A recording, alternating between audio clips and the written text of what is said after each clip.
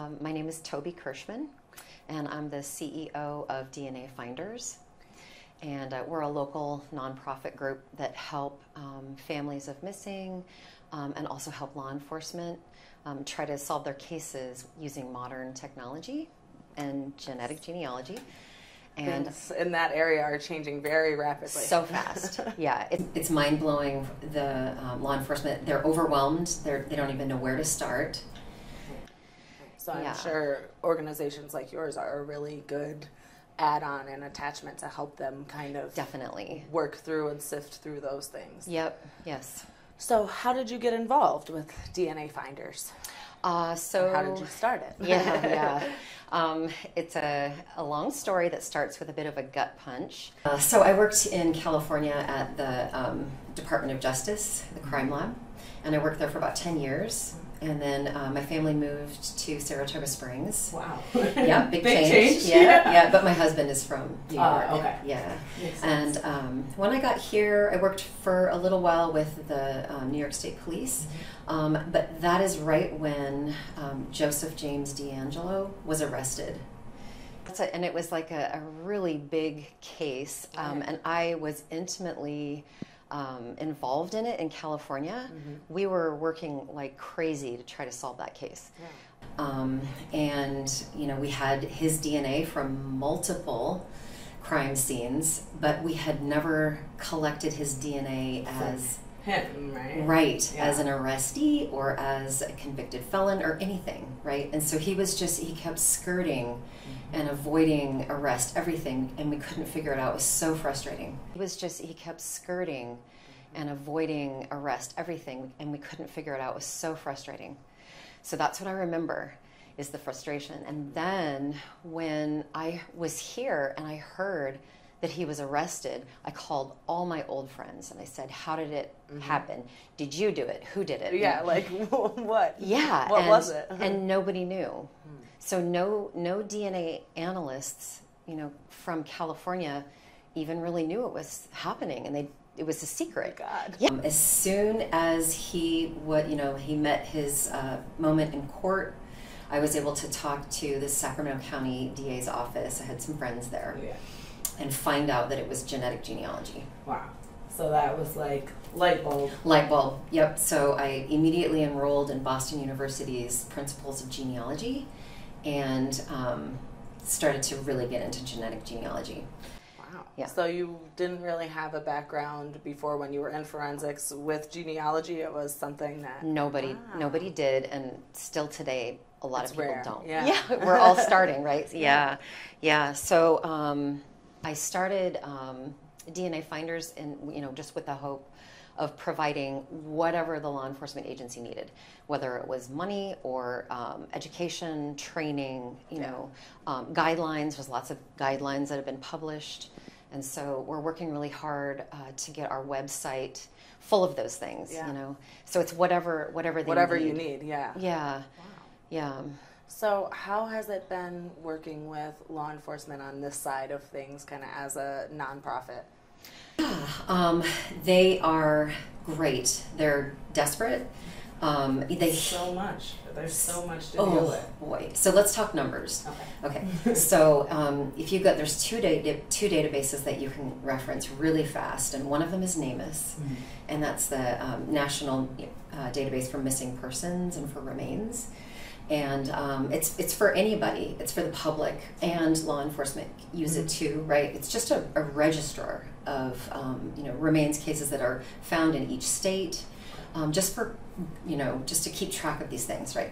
And so if you go to that website today and just look up New York State, there's almost 1,500 remains cases just in New York State.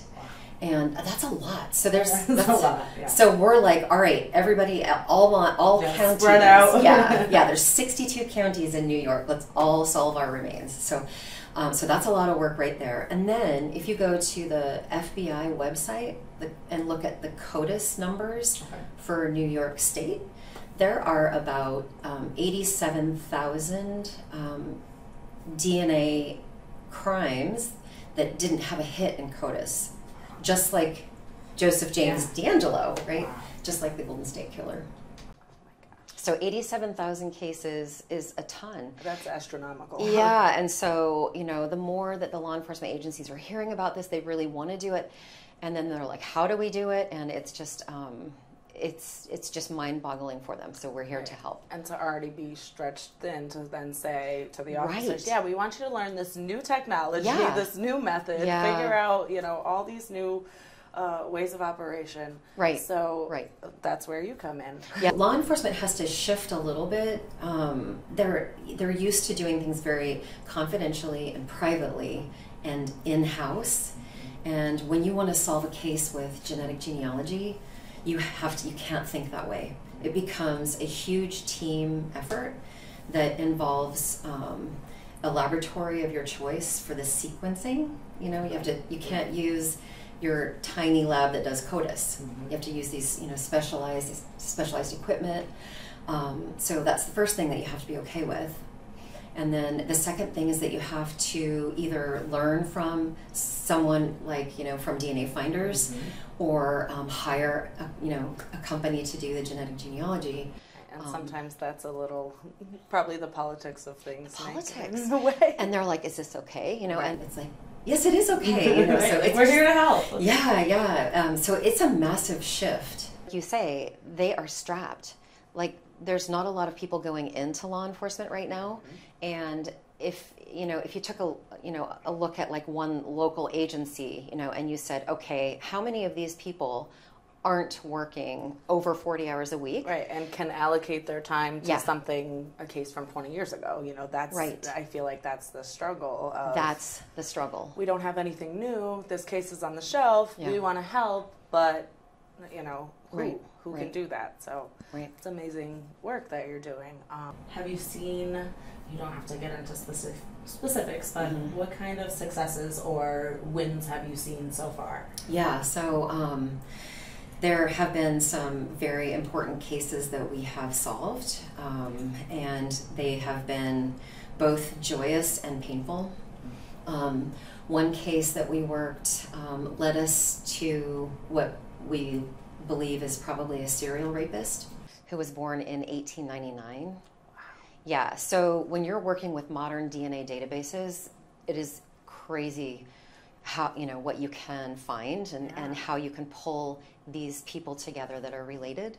And I was going to say that's from relatives, right? Right. Wow. Yeah, and it's from a bunch of people that maybe were adopted and they want to know a little bit more about, you know, if they have any living cousins, or if they have, you know, what kind of ancestry. Yeah, right? Yeah. So, you know, what begins as this, like, you know, need to, you know, identify the human being, you know, kind of can result in a bunch of really great and really awful things, right? Yeah. And one of the law enforcement cases that we're working on right now is, we're working so hard, it's a 1994 homicide, and we want to solve it so badly, and it is endogamous, which is just a term that means that all of the people came from a similar region, and so they're like everybody in the community, even though they've donated their DNA, they're all a little bit too similar to each other. Okay. And so we're working through that right now. So that's a very complex case. Yeah, I can imagine. Yeah, so that's our current challenge right now. So do you have a team that helps you out? I'm sure this workload can't be done by you alone. No, and I'm so grateful to have a really incredible board. They're so motivated. They keep me motivated. They keep on me, and that's so great, you know. And then we have an advisory council also of like 4 people who, one of them actually I need to call because he is inactive. He's working for an agency in California, and so I need, with this really difficult case, I need to talk to him about that, like, you know, what are some solutions for us. And then another part of our nonprofit is called the LEADS team, and that's law enforcement, DNA services, assistance with DNA services, right? We just came up with this little name. It makes things easier. Little catchy name, right? Yeah. But those people are trained genetic genealogists, And those are the people, so there's 4 people working on that one active that case. One case where they're trying to separate and make distinctions. Wow. Yeah, and we meet about once a week. Wow.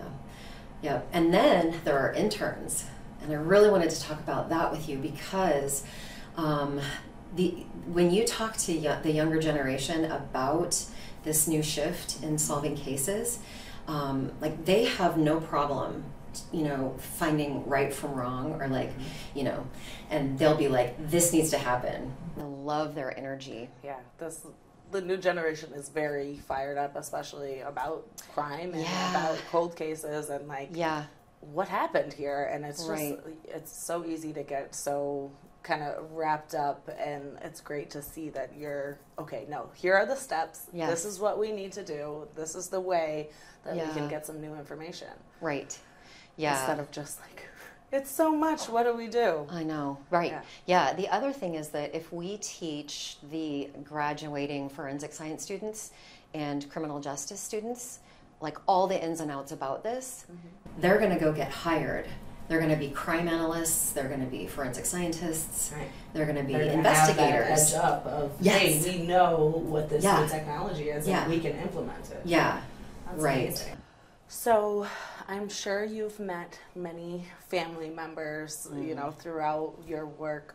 Talk about what those personal connections mean to you and how they motivate you in your everyday work. Okay, that is such a great question. It's the most important thing. It's the most important thing, actually, the connections that I've made. It's what has kept me going when things have gotten really hard.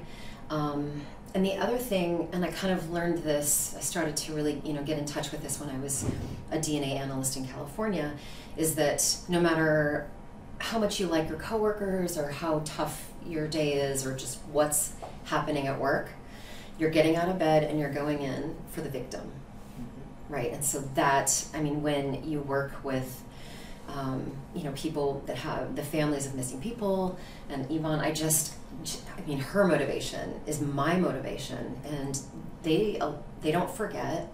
And then also when you start to look at like the New York numbers and you look at these cases, somebody's missing that person. Right. That's like, 1,500 people are being missed. So let's start taking some steps to try to knock that wrap number that down up. A little, So that's who I'm working for right now, and that's like just super important. Yeah. Well, I did want to say that everyone's case is completely unique for the investigator, for the law enforcement agency, and for the family.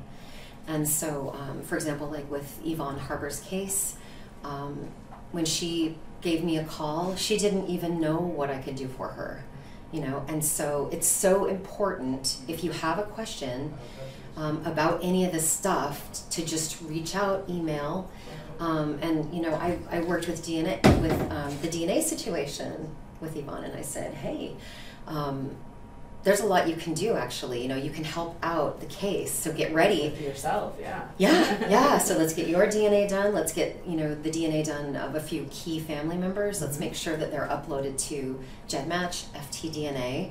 And there's a third DNA database. It's a nonprofit called DNA Justice, and that's coming on board. And so if anybody asks, how can I help?